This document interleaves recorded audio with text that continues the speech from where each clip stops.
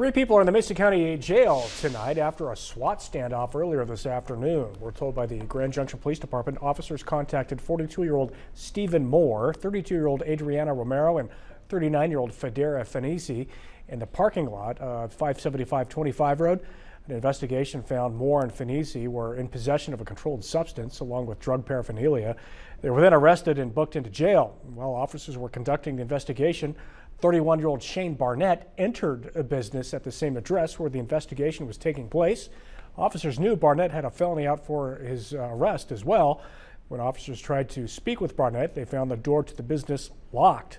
Members of the SWAT team were then called in to assist with getting Barnett out. He eventually complied and was later arrested and then booked into jail.